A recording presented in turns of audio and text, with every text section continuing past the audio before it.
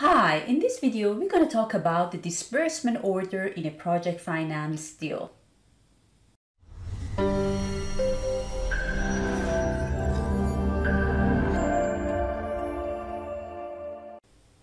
Okay, so in this video, we're going to talk about the impact of timing of the drawdowns on different facilities on the different metrics like equity IRR and minimum debt service coverage ratios. Okay, so before we go into the topic, for those of you who don't know me, hi, my name is Hediye. I made financial modeling my profession as well as my passion. So if that sounds like something you're interested in, please consider subscribing to my channel. Okay, so today's topic is kind of in continuation to our previous discussion about term sheet negotiation. So one of the things that lenders and sponsor will be negotiating during the term sheet negotiations is the timing of the equity injection into the SPV. So just to bring you into the context, in a project finance deal, because during the construction phase there are no revenues, there are no cash inflows, so you need to tap into the facilities, right? You need to draw down on debt and equity to fund all your capex, your EPC payment, your contractor, insurance, SPV budget, whatever you need to pay during construction and fund it, you need to fund it using your loan or either the equity. Okay, so as we said, one of the things that the lenders and the shareholders will discuss is, first of all, how much will equity contribute in the funding of the total project cost? And second of all, how is this money is going to come throughout the construction phase? Are they going to put everything up front? Or are they going to put a part of it up front, the rest pro rata with debt? Or from the beginning, from the first construction start date, everything is going to come pro rata from debt and equity. So that's what we're going to look at today. We're going to go into we're going to discuss a little bit about the theory, and then we're going to go into the Excel, and I'm going to show you how you can easily, step by step, model the different drawdown schedules. Okay, let's look at three scenarios. Scenario number one, we have a pro rata drawdown. In scenario number two, we have full upfront equity drawdown. And in scenario number three is partial upfront equity drawdown. So in the first scenario, in the pro rata equity drawdown, what is agreed between equity and lender is that in each model period, in each drawdown period, all the expenses will be funded pro rata from debt and equity. Meaning that, for example, if you look at this quarter number one, we have around 3.5 million of expenses, okay? Out of this 3.5 million of expenses, 1 million will come from equity and 2.4 million will come from lenders. And we continue like that until we finish completion and we basically fund our total project cost of 10 million, 3 million from equity, 7 million from debt. 3 million represent 30% and 7 million represent 70%, which is the maximum gearing. In scenario number two, lenders, they require 100% of the 3 million, which is the equity contribution, to come up front, okay? So for example, in this example, we have 3.5 million of expenses in quarter number one. So the 3 million from the equity, which is around 2.9 million here, is going to come up front, and the remaining expenses will be all from equity. Will be all from debt. Okay, so that's what we call full upfront equity drawdown. And the scenario number three is kind of a hybrid, is in between these two scenarios. Lenders, they agree that a percentage of equity will have to come up front and the remaining will be pro rata with debts. Let's assume that we have 500,000 revenues during operation or net cash flow to equity during operation of this plant. Okay, and then we want to see basically the impact of the three scenarios that we just described on the equity IRR. So we are assuming the same inflows. So the only thing that, as you can see here from the screen, the difference between these three scenarios is just the drawdown schedule. Okay, so in pro rata, The second one is full upfront, and the third one, as we discussed, is the partial 50% upfront, and 50% of equity is drawn pro rata with debt. So before even looking at the equity IRR, you should expect the highest IRR to be for scenario number 1, where you're drawing down pro rata with debt, and the lowest to be when you're putting all your equity up front, okay? Because of the timing of the injection has an impact on our return calculation on this metric, which is IRR, and it is impacted by the timing of the equity injection. So from the sponsor point of view, they would like to have no upfront equity injection. It's for the benefit of sponsor to have no upfront equity injection. The lenders, on the other hand, they would like to have some skin in the game, some commitment from the equity. So they would require, from their perspective, it's better to have 100% full equity upfront, okay? And the middle ground during the negotiation is to come up with a percentage, the requirement from the lenders, from the equity to be upfront, and the remaining to be pro rata with the lenders, okay? So as my mom always tells me, you need to invest something in order to be invested in it. So that's what the lenders require. The lenders require the equity to invest, to have some investment upfront, so that they will be invested, so that they will have some skin in the game. And that's the main reason behind the requirement of upfront equity injection in the project. Okay, now let's get into Excel and see how we can model different drawdown schedule. And I'm going to show you step by step on how to easily integrate these different alternatives into your financial models.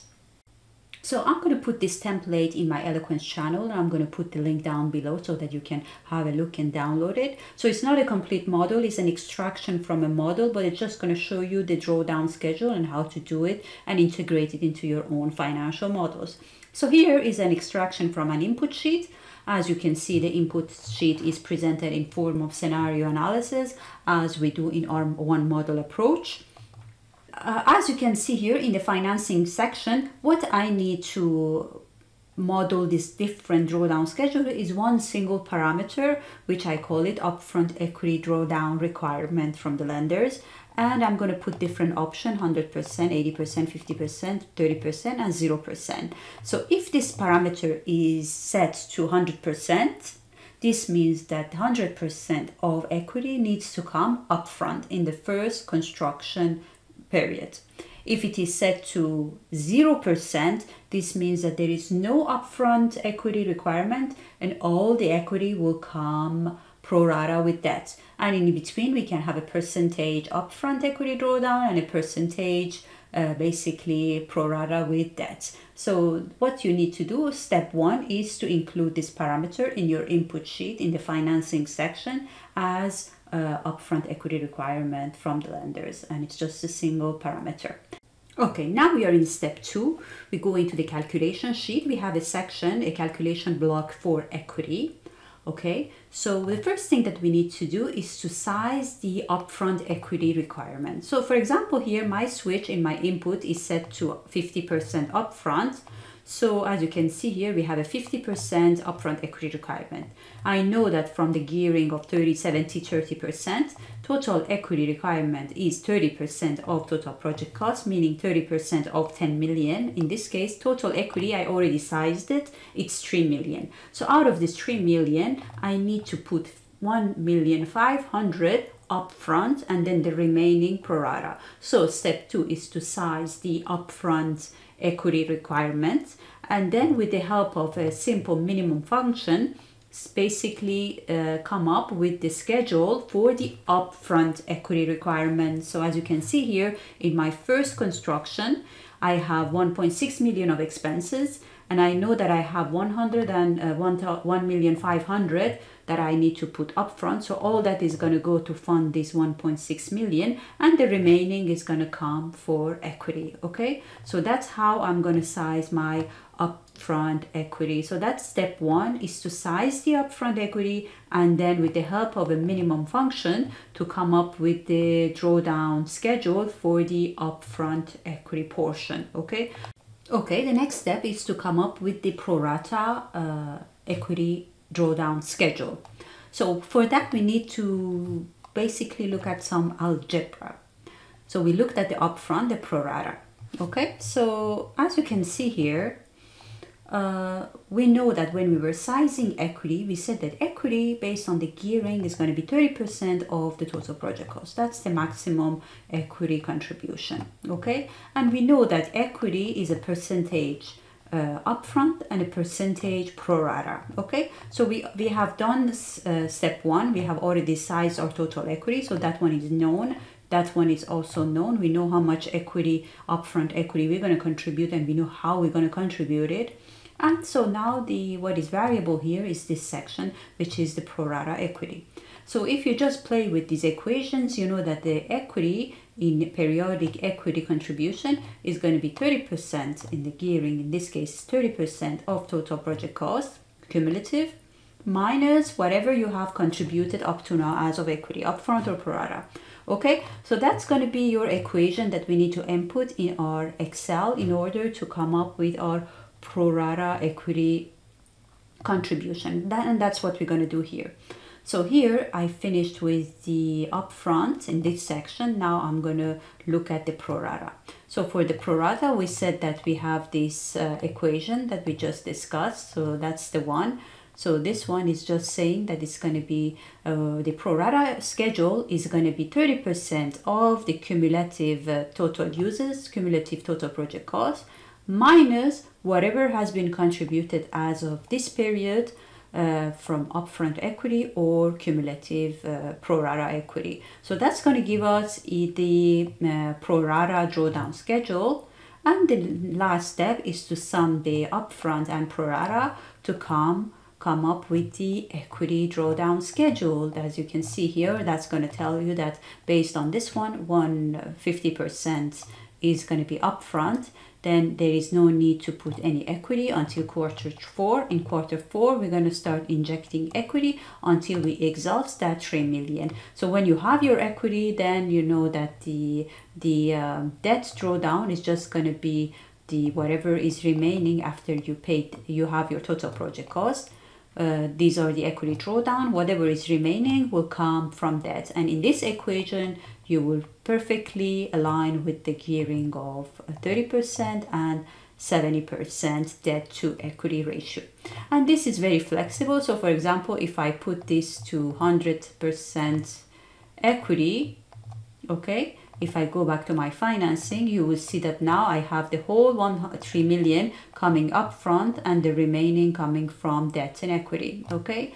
And if I change the switch and I put it to, for example, 0%, so it's going to be all pro rata debt and equity, and there's going to be no upfront equity injection. So I really recommend that you do include these mechanics into your model so that when you're doing your negotiation with the lenders, you have the flexibility to basically change if things changes, and also to see the impact on your project metrics. So as I said, I'm going to put this template in my Eloquent channel, and the link, I'm going to put it down below. You can download it and have a look at it.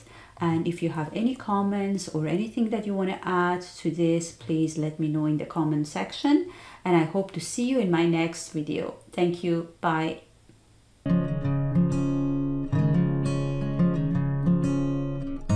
If you want to learn how to build better financial models, check out my online course on financial model spreadsheet design at courses.phoenixmode.com.